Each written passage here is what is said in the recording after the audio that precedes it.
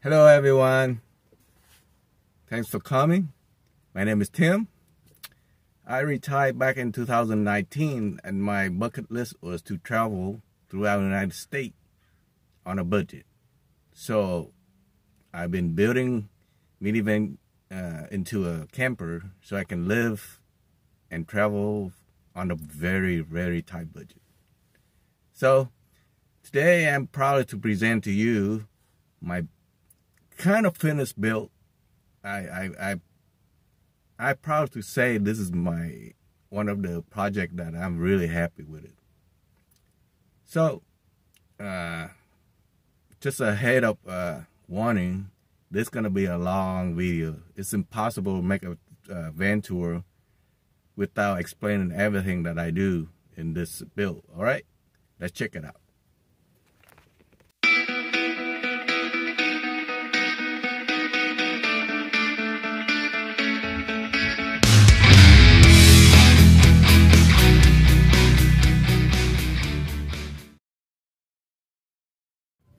All right, let's talk about the vehicle. This here is a 2008 Toyota Sienna. I bought it from a used dealer with 95,000 miles on it. And I already put 10,000 miles on it already, believe it or not. So let's check out the engine bay, and I will explain to you why I decided to choose this vehicle instead of other vehicle. Oh, by the way, I will put all this different area into chapters, so if you watch a little bit here and come back and watch the next segment later on if you want to. All right, let's take a look at the engine. So this here is a V6 3.5 liter engine. I believe, I don't know the exact horsepower it put it out, but I decided to choose a minivan with a V6 instead of a lot of cargo van like most people do with a 4-banger to get the good MPG. Like I think most of the people, those work van get about 30 something miles per gallon. This one you will get 25 miles per gallon on the highway and average 15 on the city. But this is my vehicle to travel on the road, so I didn't care much about the city MPG. So 25 is not bad for a vehicle that you can sleep in and live in while you travel on the road. So this is a V6. As I told you, it used to have a cover right here, but I guess they took it out. But that's fine. Let's make it easier to see everything. And that's pretty much it. I mean, the reason I bought this vehicle, because if you can see right here, there's no plastic cover. That means it's have timing chain. So this will eliminate costly maintenance, because with timing belt, every 90,000 miles you have to change them out. Otherwise, you're gonna have some issue with engine, and that's thousands of dollars maintenance. So this eliminate that maintenance cost. Right now it have 95,000 miles. Well, right now it have 105 already. So I'm hoping to get another 100,000 miles of this vehicle, and I bought this for $9,500. So it's a little bit pricey, but you know what? For 95,000 miles, not a bad deal. Not a bad deal. I would rather pay a little bit more than have to deal with a headache. All right, let's go take a look inside. All right. Well, before we go inside, this is a Sienna LE. And it came with a hitch already with hookup, and it actually have a electric brake controller inside the vehicle to control if you tow a heavy trailer. Then it doesn't put a lot of tax braking on the vehicle itself. All right, let's go to the inside the vehicle. Yeah, believe it or not, it's 86 degrees inside this vehicle right now, and this is January 14, I believe, and it's supposed to be wintertime in California, and I'm here. I'm in short, sandal, and t-shirt. That's kind of weird. Anyway, so as you can see right here, I have my window cover for the windshield. This will be part of the window covering. All right, we will get into detail a little bit after we get it. So the interior is pretty much the same as all power steering, power seat, automatic transmission. So don't mind the mess there. I just installed a rain guard, so I will show you that a little bit later on. And when I make this camper, the purpose, my whole purpose, this van build, it has to be, it have to have three requirements, three main requirements and two minor requirements. First requirement, it have to be cheap. Second requirement, it have to be lightweight. Third requirement is it have to be easy to build. And the fourth one is you can convert between mode easily. As we go through it, you will understand what I'm talking about. You're going to have to go between passenger mode to camping mode to carrying stuff mode. So right now it is configured to carry up to 5 people. So the front, you can carry 2 people. So you can see I'm sitting in one. Also in the back, if you can see, that rear seat is up. So 3 people will be able to sit back there with all the seat belt and everything. So you can see the curtain in the back. That curtain covering is a no build covering. So I will show you a little bit later on. All right. So I load as much as I can, kind of simulate what it would take to be on the road right now. So the 2 seat right there is pretty much for 2 people sitting up there. And as you can see, the bed right now is configured for 1 person only. And by the way, this is kind of short because from there to here is 64 inches. So if you're 5'4", you fit perfectly like this. And also, I cut the foam a little bit short. There's a reason to that. So I will explain to you why I do it like that. So let's see. Are we talking about a bed right now? All right. Let's jump a little bit. We're not talking about a bed. We will talk about power supply. That way, once I move this into passenger mode, you will understand why this foam was cut short.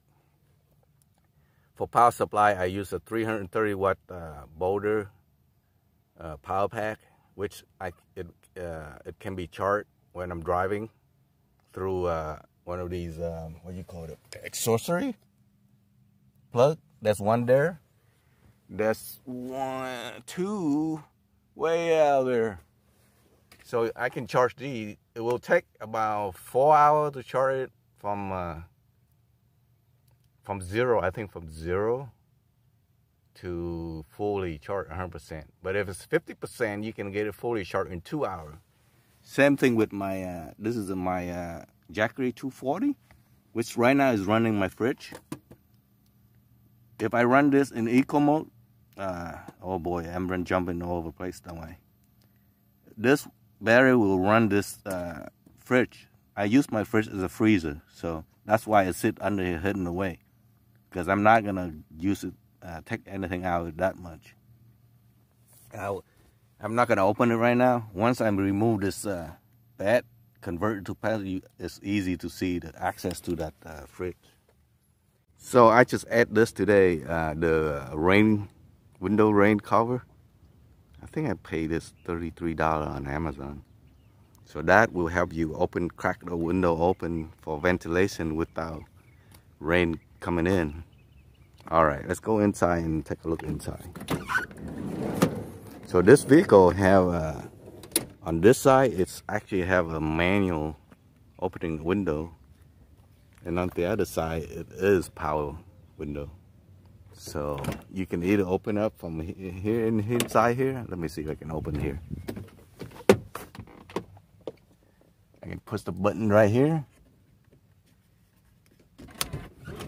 and it will open that door. There's 3 ways you can open that door. All right, let's go check on the other side. You can push on that button, and the door will close.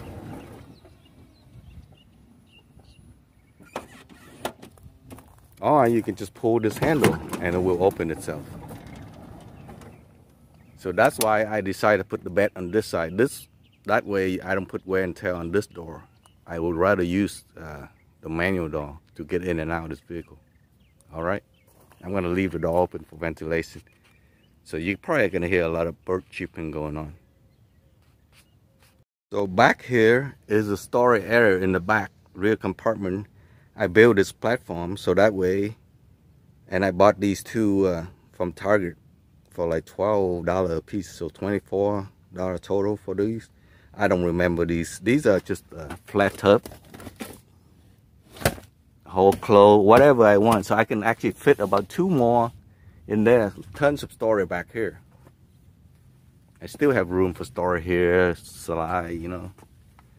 Here's my other stove. But I want to show you this because this piece is very important. Uh-oh, getting blurry. This is another piece that will make that single bed into 2-person bed. All right. All I have to do is take this out.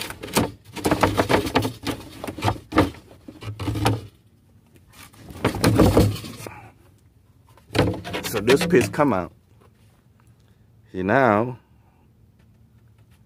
we will put this piece over there. All right. I bring you back once I put it in the 2-person bed mode. You can see there's a little screw right there.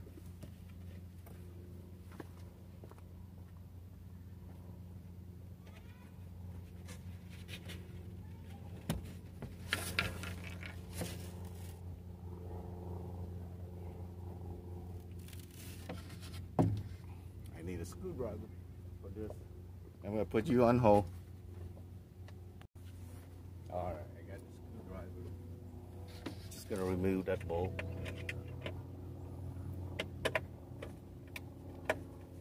You don't really need the screw to. I just want to make sure nothing moves.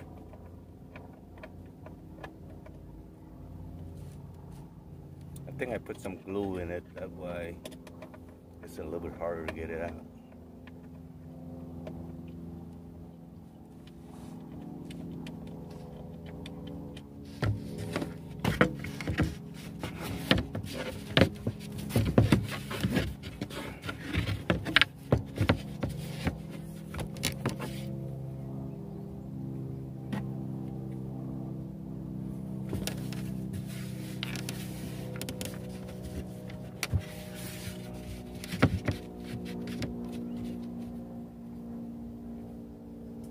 There's a little bit more to it than that, but that's pretty much how it become a 2-person bed. And you know, during daytime, if 2-person want to be lounging, all these pieces will come apart. All right, I'm gonna take you back when I'm so now what we're gonna do, I'm gonna remove both of these, this and another piece under here, and we can convert this vehicle into passenger mode that carry 5 people. So the bed is 36-inch wide and it's 4-inch thick. Don't buy it medium hard. Buy it hard. That way, look. See, I just barely pushed it. So I used to have a 6-inch foam, but it's, as you can see, the height. I have to keep it so I can give room in here. So I'm 5'8". So in order for this bed to be comfortable, I have to move that seat forward, and I struggle on how to put that little piece in. So I will show you what I do with it. So what I'm gonna do, I'm gonna move that seat forward, and you can see me what I'm actually doing.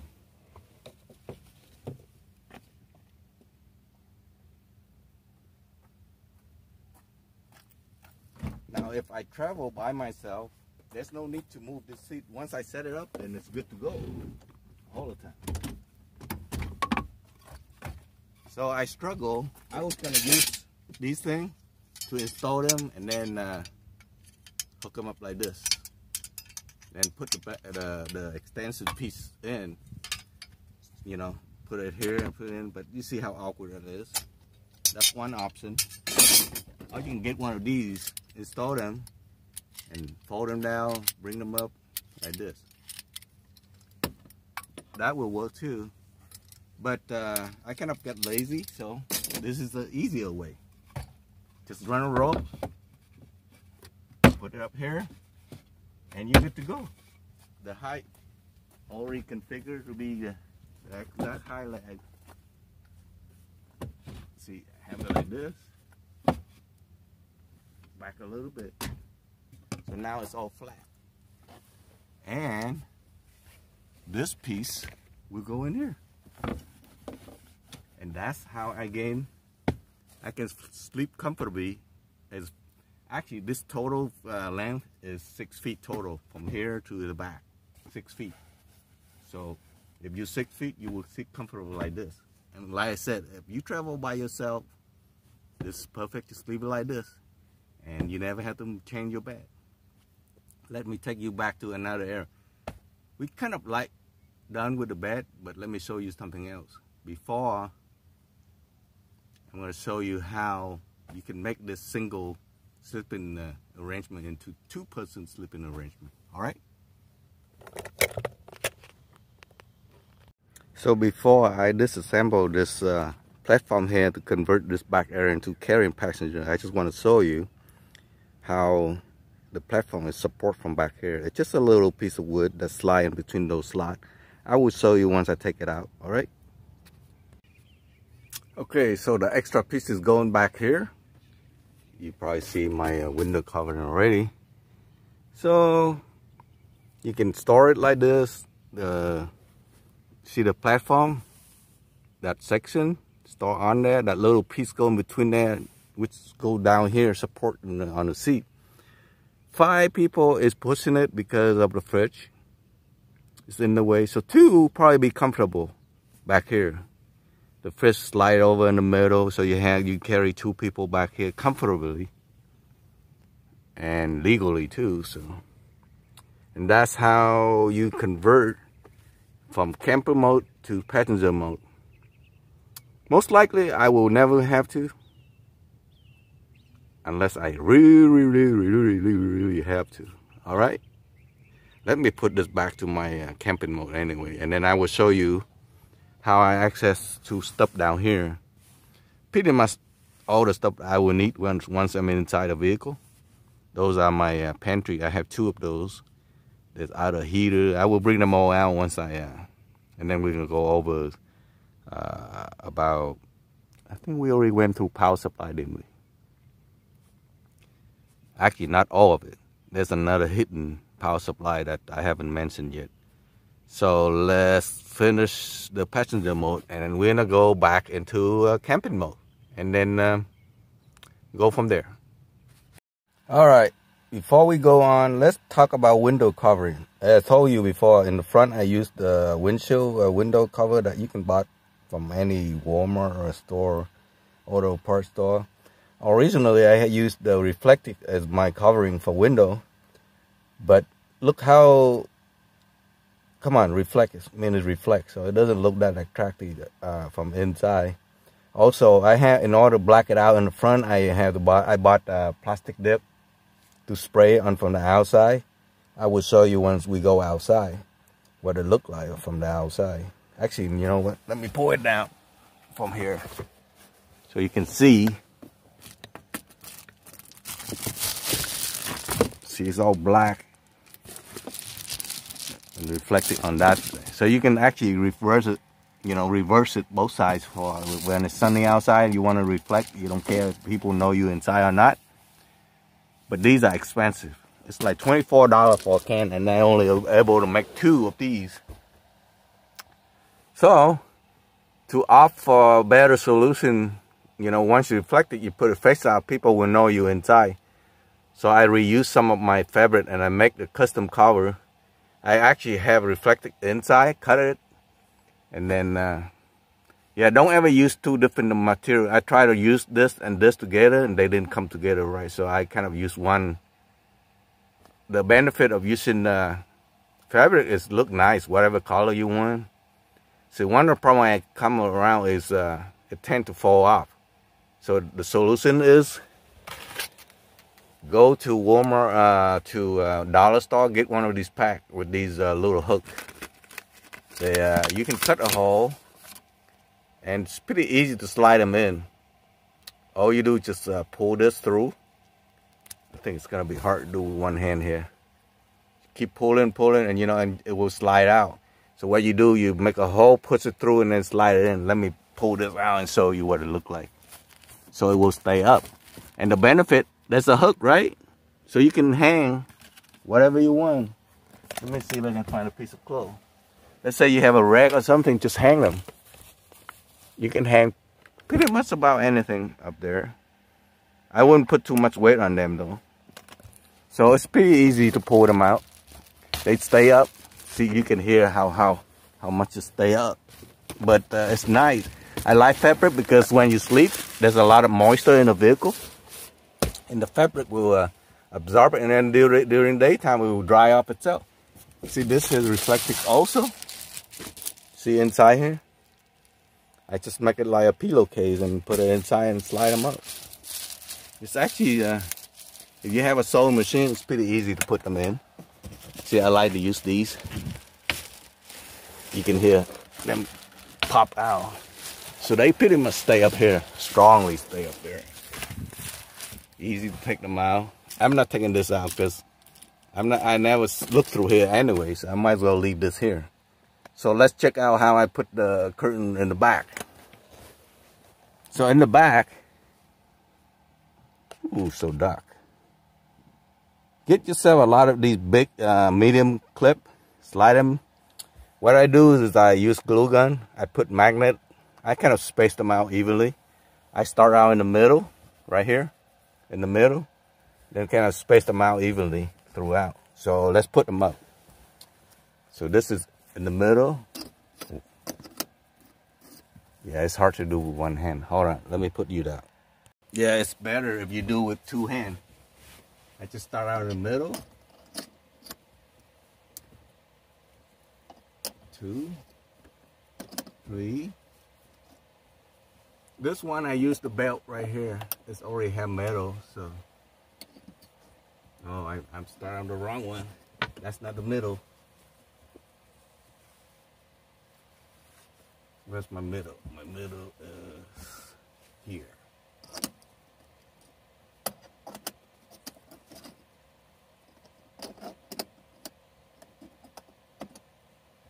See, when it starts, it have enough,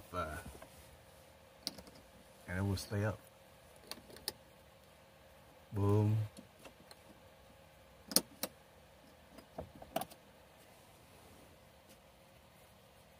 Of course, when you film, nothing will right? That's it. That's how you put the curtain up using magnet without drilling, nothing. It's easy to make them too. Wow. You get the idea. I swear it will fine before filming, but yeah, that's how I do the rear. Or you can use a smaller clip. Clip them. Let me show you.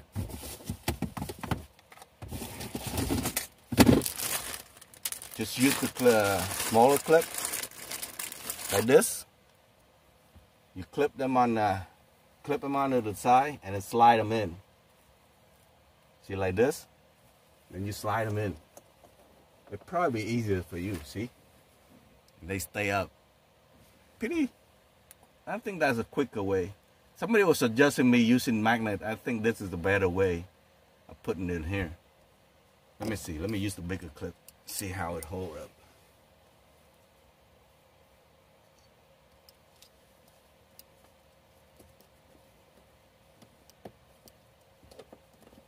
Yeah, actually the bigger clip is better. Clip them and slide them in. See how easy it is? Go up.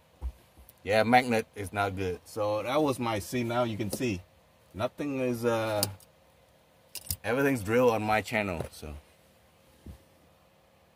all right, for lighting I use this 2-in-1 device. It's the light and it's a fan. It's using plug into the USB on my battery pack. That's the light mode. That's the light and fan together. I also use, I use all kind of different light. Let me see here. I bought this from Harbor Freight. Easy. It have magnet. You can kind of stick it up somewhere with metal. So that's another lighting source. All right, let's go through what I do in here. Let's put this out of the way. And now we're gonna talk about how I cook my food in here, all right? So right now I'm sitting in my lounging chair. So let me open up the door so you can have a little bit more light coming in.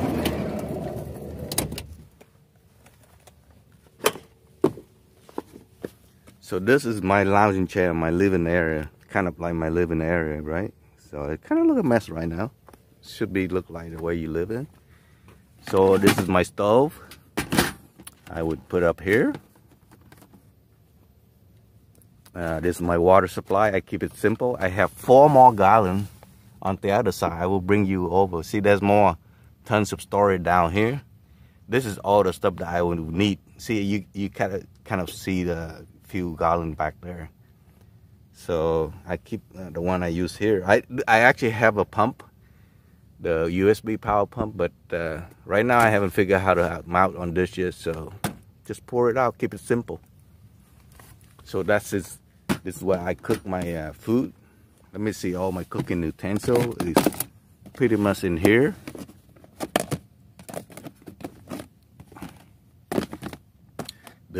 This actually is my shower sponge bath towel kit. So all and cleaning supply for dishes, soap for showering. Yeah, this is all I need for keep myself clean. I don't need a whole lot. So let's see my pantry food. There's a ton of storage back down here. See, this is the portable. They call it warm personal heater, portable catalytic personal heater. Only when it's extreme, of course, this is very important. Always have a carbon monoxide detector. Always. This is where I store all my gas. I have 2 different stoves. One that use propane, another one use propane, butane, and then another one use propane. This propane is used for this also. Always have a pump for the vehicle. Let me see. Right now the fridge is running using 30 watt. I don't know if you can see. Right now it's using 30 watt of power. Okay, let's say I need my frozen food, right? Just pull it out from here.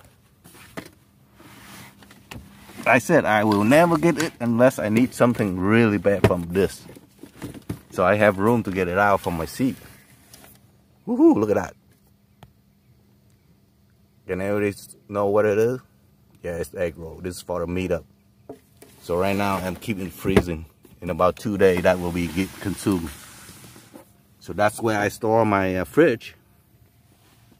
I got more pantry food storage there.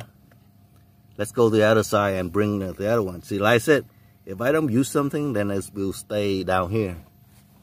I think those are my rice cooker. Actually, you know what I forgot to bring? I have another tub that have all my cooking stuff in it. All right, let me bring you back. Yeah, this is a tub that I have all my cooking stuff in it. Here. That's why I say you need to design a system that you can get to your stuff without moving anything. So all my cooking stuff is in here. Plate, frying pan, utensil. It's look a mess. I was using it. So, and my stove is of course over there. So I can always pull this out of the way, get my stove. More than likely, if I camp in one place for a long time, the stove will stay right there. It doesn't have to move at all. Yeah, you have to have a place for everything in tight places like this. Or just leave it up here like this. There you go. You can leave your tub in since you use it anyway, bring it up and then you can open out the stuff. I can get to my food, dry food here, frozen food. I didn't bring out my one of my cooler, portable cooler. So I'll probably show you that a little bit later on. So let's see. Let's go to the other side what I have for water supply, all right? Before we go to the other side, right there is my solar panel. So if I'm not driving and boondocking somewhere, that will be my supply. I will put a link up on the top, either up there or in the description box for how I install that on this roof rack up here. Yeah, it will go up here to supply, to charge those battery pack. That and the other one, this one. All right, let's go to the other side. So over here, I store 4 gallons of water to this so I can get them out from here as I go. I said, I always have 1 gallon sitting over there. So whenever that run out, I will swap them out for this. So I'm working on a system without having to do this. I actually have a pump that I can actually put them in here, and then I have to figure out where to put that pump for now. So yeah, these are the hardware that I used to install the solar power. That's pretty much it. I don't think I missed anything else here. That's pretty much a setup for one person to go camping comfortable, and then if you need to, you can live 2 person in here. Travel on a road, 2 person sitting comfortable in the front. You kind of have to like reconfigure it better a little bit. Sometimes I don't have to, because if I sleep on the side and I curl up, so I probably don't need to. Yeah, one very important I forgot to mention. As you can see, today is a different day. It's raining outside, and rain guard actually works. I actually have a little bit crack open here. You probably won't see it, but there is a crack, so it's a ventilation even when it's raining. So this is what I use for my toilet area. My number 1 there, and that's for number 2. And actually this can function as a chair also. So let's open it up, and I use these are rabbit bedding mulch, pipe mulch. All right, let's set it up. This is how I used to do number 2. Yeah, so I'm sitting in my lounging area. This area is where I'm gonna set up the toilet and do my business if I have to. So this lid, it functions as a seat. You just double bag it, go around ring, put it here, and get it ready for the night. I mean, it took me about maybe a couple minutes to set it up because I already have the bag. See, I put that toilet paper and the extra, what do you call it, shaving, inside the bag itself. So when it's time to use, I just open it up and set them up less than 10 seconds. Put them out. So I got room for my legs sitting over here. I'm not going to show you I'm going to sit in here, but there is room in here. Even though it's tight in here, but there's room for doing anything I need to in here. And when I'm done, just fold them up and put them away. So thanks for watching. If this is something you like, on this channel, nothing is professionally done, all right? I'm just going to show you like it is. And a lot of stuff I do is on the very tight budget and easy to do. So if you like what you see and you haven't subscribed to the channel, please subscribe. And if you like this video, go ahead and give me a thumb up or thumb down if it's not that good. I'm willing to learn from other people. And if you have any suggestion that I can improve in this vehicle, go ahead and put it down in the description, not description, in the comment section. And share it out. If you know somebody that can use have this vehicle and want to build up their vehicle, I'd be happy to give them help, not physically, but whatever I can help you, I will. So thanks for watching. I will catch you on the next video. Bye now.